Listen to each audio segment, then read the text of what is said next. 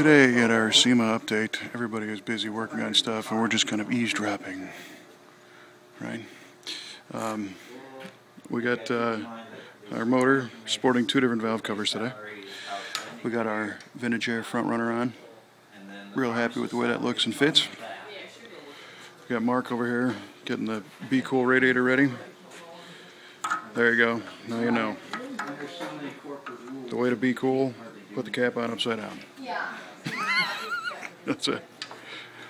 Nick's over here working on putting the gauges in that dash. The wiring.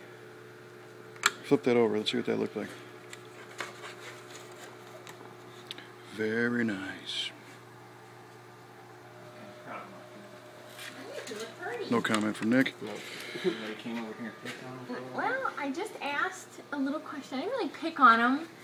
You're like, what about this? What about this? It felt like it was a paint job. What are you doing? It's the SEMA daily update. What are you doing? Does anybody have any secrets how I get these stupid bump stops Oh, remember, in this hole? Yeah, don't put them in. Yeah, you can leave them out is the first trick. Come on, that's Remember not last time proper. you shaved a little off then? That might be the end result. But right now I'm trying some royal purple grease. There you go. You can't get in there Bigger hammer. with the And Trevor has been working on some fuel lines. Still? This is our Still? our attempt at making a FAST EZ-EFI as complex as possible. This is not easy. See these matching flex joints here? Very nice. It took me several hours to get those to match like that. Yeah, well, you know, to their credit, if you were just going to do it on a daily street driver, it would go in pretty quickly. But in this case, we want everything to look nice and be difficult. So that's how that's going. So that's the update. Car's coming together.